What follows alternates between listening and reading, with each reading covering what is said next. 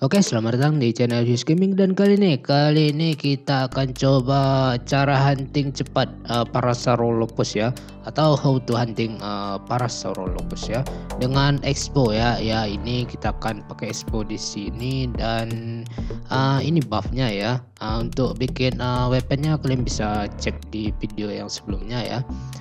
Oke, dan di sini saya pakai armor camo sniper ya. Dan di sini hanya akurasi 7 ya. Ya, ini akurasi minimal untuk expo ya. Jangan lebih ya, kalau lebih kalian bakal ditransfer damage-nya ke letal ya. Dan oke, kita langsung aja. Bang, bagaimana kalau pakai penet, Bang? Kalau hunting pakai penet jangan ya. Sebaiknya jangan. Oke, kita coba ya ke indeks 5 ya. Kita akan cobakan ke para indeks 5 ya.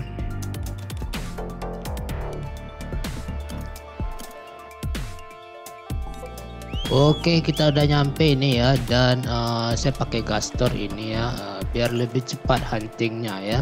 Dan di sini ada 2 spot, mudah-mudahan nggak ada orang ya. Di sini sama di sini ya. Oke, kita langsung aja ya. Dan untuk makanan bagusnya Esterdex atau Esterper ya. Oke, di sini lagi sepi ya. Oke, kita makan dulu ya. Ya, makanan rekomendasi adalah spicy fried chicken ya, atau ayam pedas ya, Esterper atau Esterdex ya. Oke, kita makan buff dulu. Kalau kalian lagi nyari tulang, pakan Esterper ya.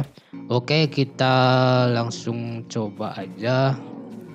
Oke, kita di sini pertama basic attack dulu ya, habis itu bombardier ya. Oke, udah kayak gini basic attack, lalu di aim ya. Lalu kalian dempet ke paranya. Dia bakal tampol-tampol itu. Oke, kita dempet lagi, dia tampol-tampol basic attack dan bombardier ya. Dia bakal itu keluarin jigongnya ya. Oke, ini basic attack aja ya. Ya, kayak gitulah caranya ya, gampang kan ya. Oke, kita cobakan lagi ya. Dan naik gastor ya, biar lebih cepat perpindahan kalian ya. Oke, di sini basic attack, lalu bombardir, lalu deketin dia basic attack ya. Lalu dia bakal tampol-tampol itu. Lalu basic attack dan aim ya. Oke, dia bakal jigong itu, awas. Kita bombardir aja ya. Oke, basic attack sekali lagi. Oh, miss ya. Ya, ini cukup pencet basic attack aja ya. Seperti itu ya. Oke, ini udah 2 para ya. Oke, sekarang oh ya, di sini ada trik ya. Di situ ada di kolom komentar ada yang ngasih tahu triknya. Jadi kayak gini ya. Dan ke refresh kembali ya. Skillnya ke refresh kembali. Oke, kita deketin dulu basic attack, lalu aim. Oh, ini dekat sungai agak susah ini ya. Ayo, tampol-tampol basic attack, bombardir, lokal jigong ya. Oke, usahain dempet ya. Kalau jauh kalian bakal kena tampol 2 kali. Itu ya. Kalau dekat cuman kena sekali ya. Oke, ini basic aja. Dan lumayan 1000 ya basicnya. Gampang kan lawan para pakai expo ya. Oke, ini kita refresh dulu ya, karena itu aimnya masih cooldown ya. Masih cooldown. Cara refreshnya kayak gini ya. Kalian ganti aja senjatanya dan tara. Oke. Oh, kita lupa basic attack tadi. Oke, dia jigong lalu aim. Oke, mantap ya. Dapat patah tulangnya. Ya, dempet tuh biar ini ya, biar kita itu ya. biar kita bisa ini aim dari belakang ya, atau bombardir dari belakang. Oke, ini cooldown lagi kayaknya, dan kita ganti lagi senjatanya ya. Ya kayak gini lah, saya selama berapa hari nih, 2 hari ini kayaknya ya hunting kayak gitu aja ya. Oke, basic attack dulu, bombardir. Oke, dia bakal jigong, basic attack, aim. Nah, ini agak susah nih karena itu ketutupan itu ya. Ini siapa lah yang bikin? Nah, kita dempet dulu, lalu dia jigong, bombardir. Nah, dia bakal tampol-tampol. Kita basic di belakang ya. Kalau kita dempet kita gampang itu ke arah belakangnya. Oke, dia bakal tampol, bombardir. Oke, dia mati ya. Gampang kan, dan ya ganti lagi senjatanya ya. Gampang. Oh, ini dia di air nih, ini agak susah ini. Jadi kita bombardir aja. Kita kena 2 kali nih. Oh, ini kena lagi kayaknya. Soalnya kita ini ngeluarin aim di waktu yang nggak tepat ya. Oke. Itu tadi saya lewat kolongnya itu, lewat kolong kakinya ya. Di basic attack aja. Oke, selesai ya.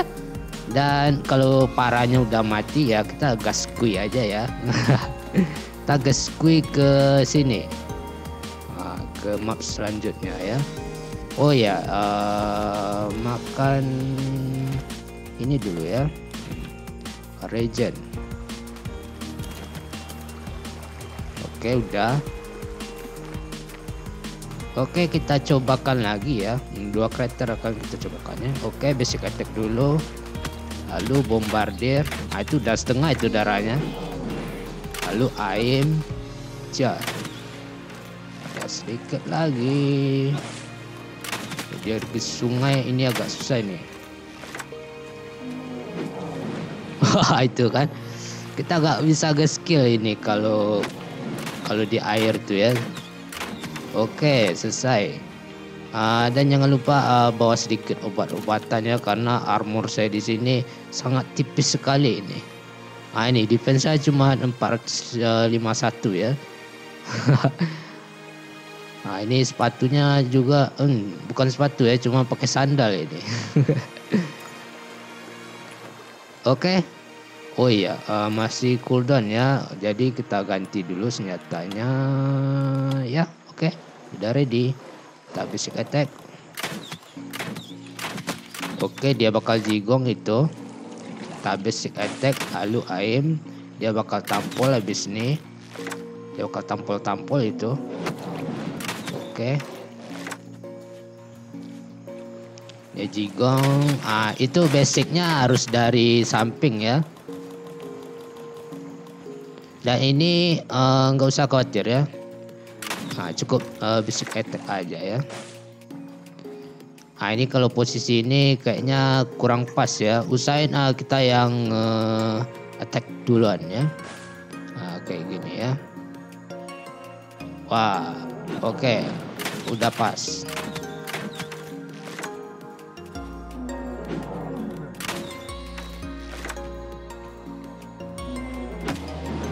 Ya paling kena 1 hit ya. Oke, bombardir dari belakang. Ini 1000 lagi nih, mati nih. Aim shot. Oh, mati dia. Oh, sedikit lagi. Oke, berhasil ya. Oke, kita habiskan dulu ya para di sini, dan ya ganti lagi senjatanya. Ganti lagi dong. Itu udah habis setengah ya. Dia bakal jigong. Oh, ini 2 para ini. Kayaknya kita, waduh, kena. Oh. Oke. Ini pada dempet ini saya jadi susah ini.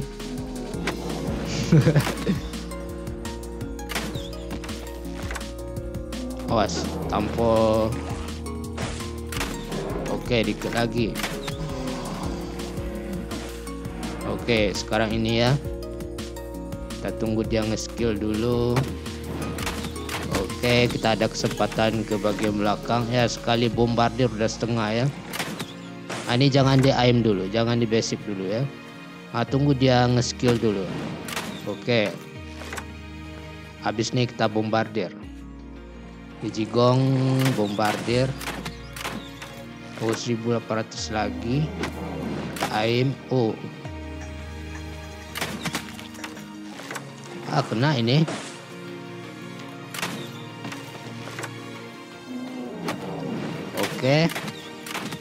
Oke, berhasil ya. Dan jangan lupa bawa regen HP ya. Kalian bisa bawa lavender atau anti bleeding juga boleh ya. Oke, ini kayaknya last para ya. Oke. Ya, skill kita masih cooldown. Lalu kita ganti lagi ya. Ya, dia udah kepancing itu. Ya, usahain bawa gastor ya. Wah, dia berantem sama gajah dong. Oke, kita ikutan ya. Dia hadap kita itu. Wah, ini bakal random ini attack-nya ya.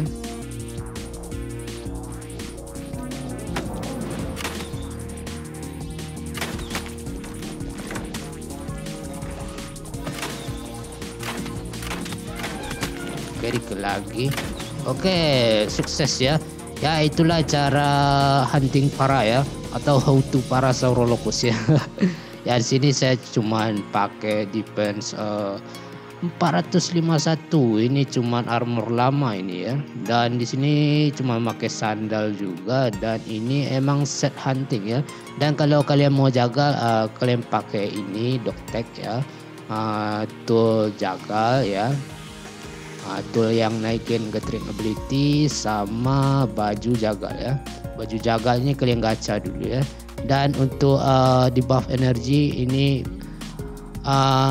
sebaiknya kalian jangan besar-besar amat ya, kayak level 5 itu jangan ya. Ini minimal level 3 lah debuff energi ya, karena bakal ngurangin banyak energi kamu ya pas jaga ya. Ini kita lihat ini 253 ya energinya kalau pakai set jagal, dan di sini 244 ya. Makanya debuff energi itu harus kalian perhatikan juga ya. Dan ini sandal, ini ada di channel Misaki Kurumi ya. Ya, kalian lihat saja di channel Kak Misaki ya. Cara bikin ini. Oke, kayaknya itu saja. Saya mau pamit dulu. Thanks for watching and see you next time.